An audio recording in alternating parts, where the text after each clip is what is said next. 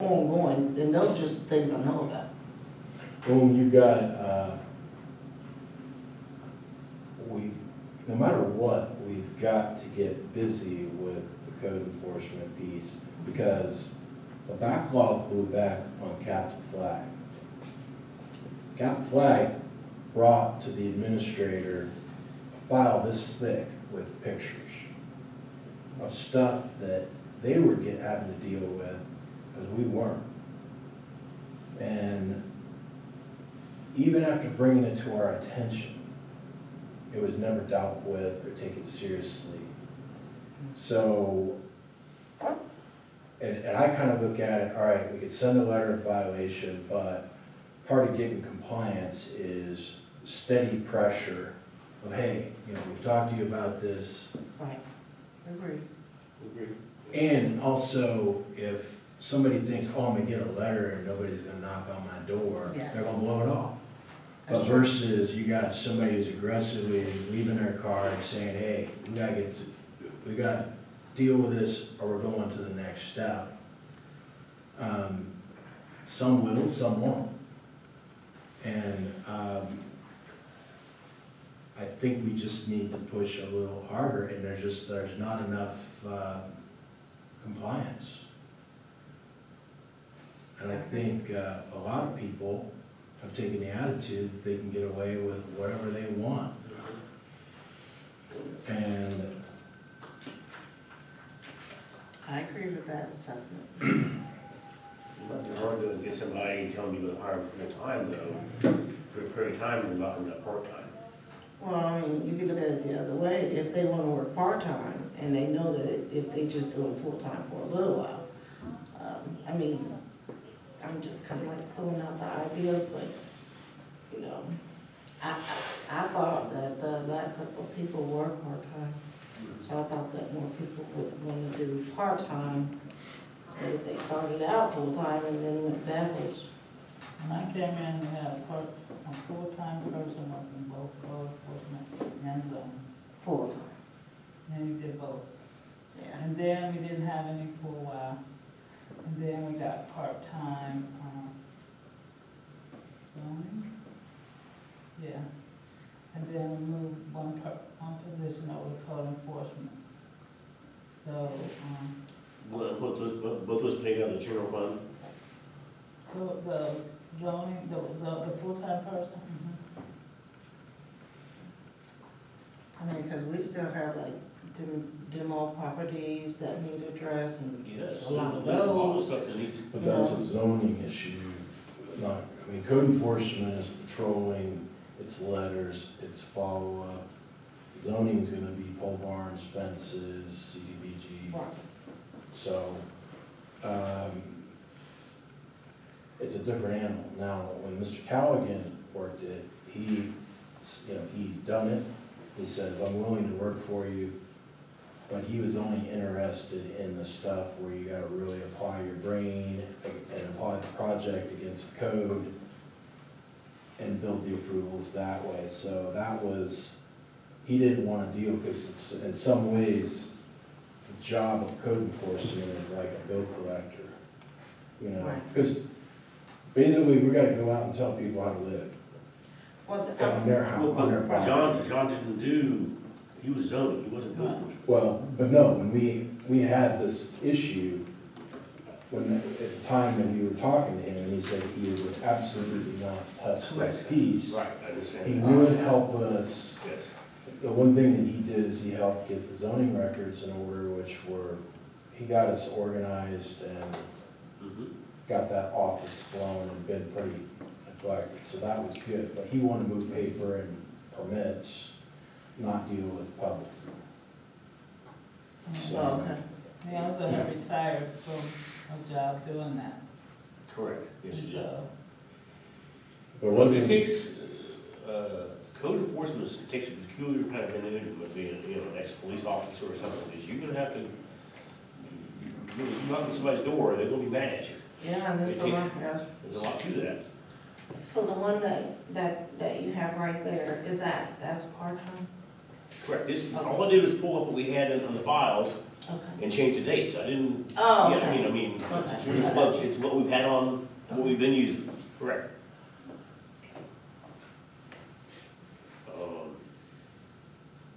It's something to think about. I mean, At this we've point- tried a couple We could advertise it as part-time or Yes. full-time, see their responsibility. Yes, that makes it. You know, that's take all right. that, put in the description of this job before we post it, hours work, part-time or full-time. Right, You know, and see, and then, Good idea. as you're doing the interview process, you talk to people who wants what. good idea. How about that, Jim? and see what kind of applications we get. Okay, so administration, we're doing the township one, and you want to changing that. On this one, we're just gonna change it to part-time or full-time.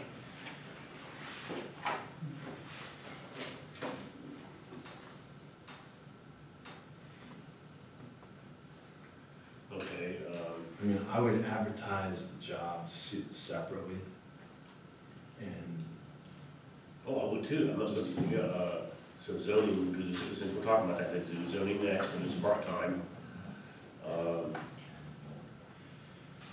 And looking at the old files, this one has been updated, has a lot more to it, it's been updated at some point in time more recently, at least appeared to than the, code.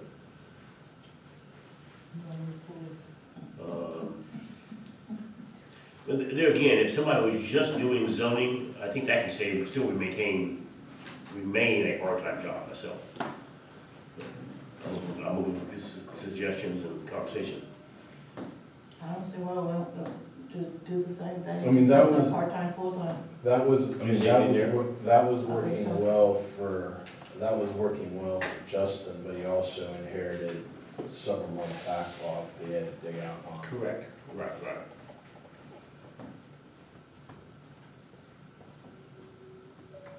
Okay, so do the same thing with this one then, Jim. Sheila suggested you post this the way it is and just do the same thing and advertise it part and full and see how responsive you get. That way you're flexible.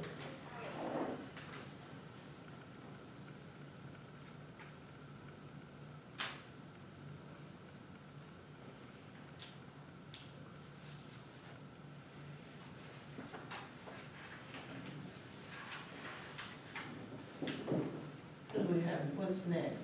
Okay, Road department. When you, one other thing on these, I would have it, post the job open until filled, so don't put an end date on the applications. Because I think this is gonna take a while.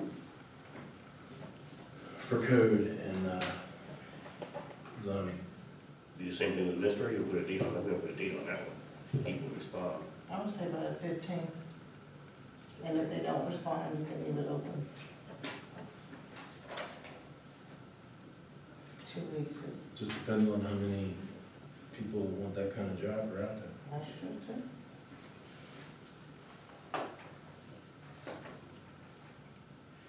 Okay, the next one, I titled Road and Cemetery Supervisor. That's a full-time position. You guys get a chance to look at that one? I did. Did or It didn't? looks, yeah, it looks, to me, it looks fine, just have to come up with is it starting salary or pay rate? Where's the pay rate on this? It's not. That's what I said. We had, I don't think it's on there. It's, the pay rate compensation is, it's left over. This position is non-exempt position, and the rate of compensation is set by the Board of Trustees. We can change that and put a number in there. Right. Because that was the first thing that, the Urban League asked when, I told them that we were looking for a road cemetery supervisor, is the work hours and the. Hours are in there, right? Are the hours in here? I don't think it was. All right, you did the budget for road, what's the staffing model, how many head count are you gonna staff roads with, along with this supervisor? So, what's the total head count, 3. including the supervisor, or Yes, not? yes. So supervisor. Well, two no, people. well, you're asking part-time or full-time. You get the road super, one more part-time, excuse me, the road super, another full-time, and then several part-time as needed. So it goes up to Super, about two 46 full-time, hours. and then how many,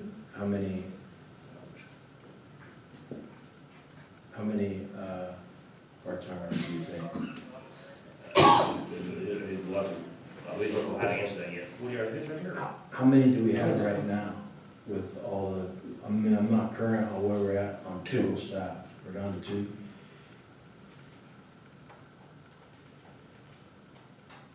Yeah, so it has the hours, Okay. and now we will do what, so we need to talk about, What's the salary?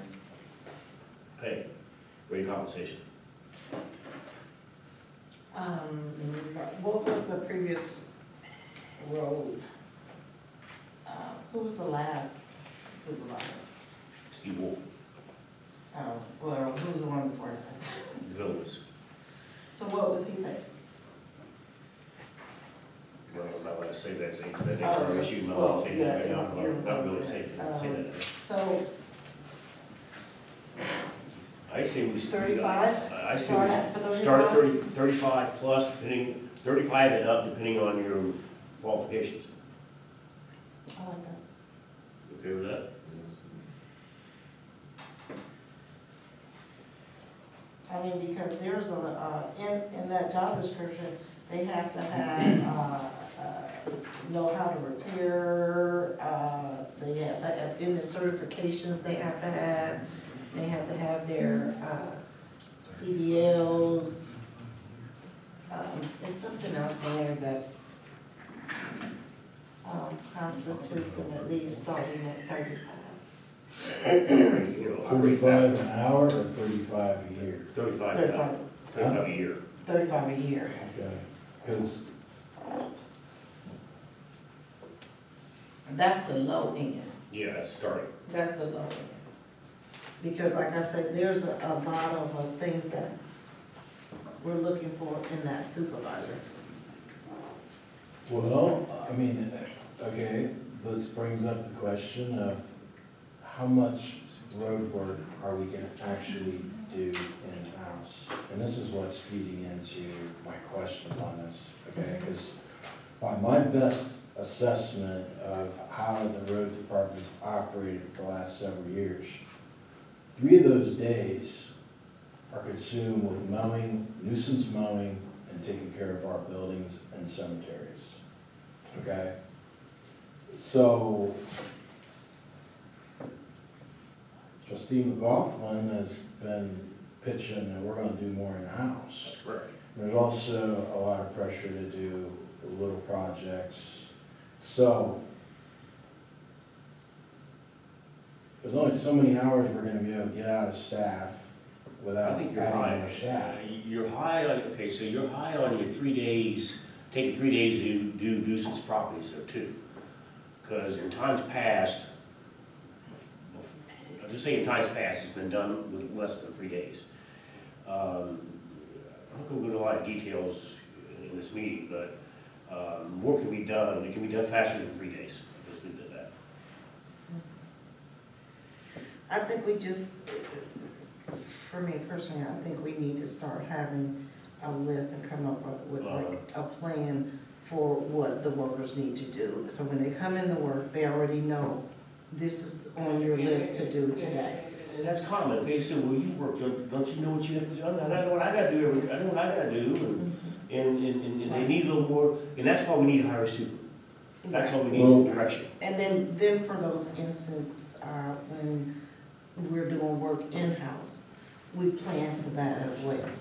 If we wanna go and fill potholes or whatever, it's planned out already. That way, you can go back as a trustee and clearly see that this work has been done. Because I know at one meeting, there was some work that was done on a road. Nobody could figure out what was done on that road after it had been driven over. Nobody knew what was done on it. Correct. So this way, you can at least go back and check back to make sure that the work is being When I was done. over roads, you was wanting a detailed report all the time. ever since Wolf took over, that hasn't been done since, but when I was over the roads, you wanted to report every 15 minutes what the employees were doing. It's not true. Yes. But with some of the reporting I got out of the road department, that's how I've come up with what they're getting done. Because, all right, the other way you can look at it, right, you got, if most of their work is just mowing and not road construction, and we need less of a supervisor to run these guys. So if you want, because also if you got employees that are fully trained to do road construction, they're gonna exceed the money thresholds that you've got plugged in for those jobs.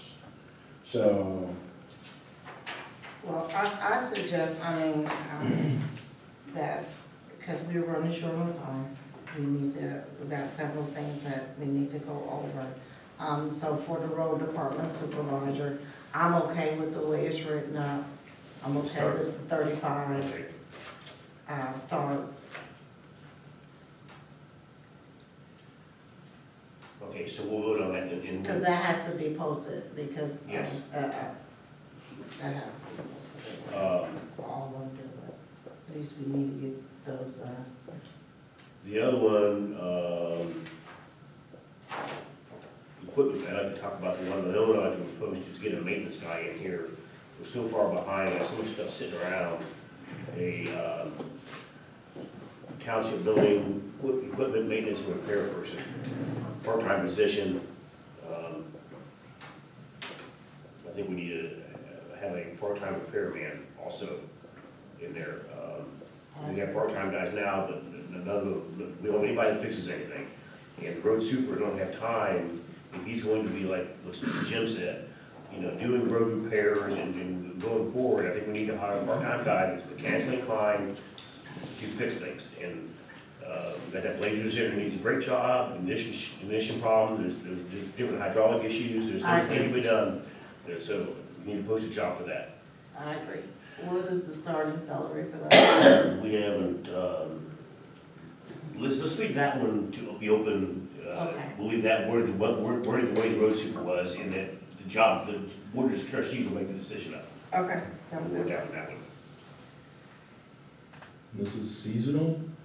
No. No, just part-time. So that job, so that's the only ones we're going to post for now, and we can, as time goes on, we'll talk about the other ones. We still have, a road 1, a road 2, a road 3, and a road seasonal to get the job descriptions done on. So I suggest that we go ahead and take the opportunity and read more into those and then address those at the next meeting. Yes, exactly, yes, I agree with that, that's what I'm saying, yes. All right.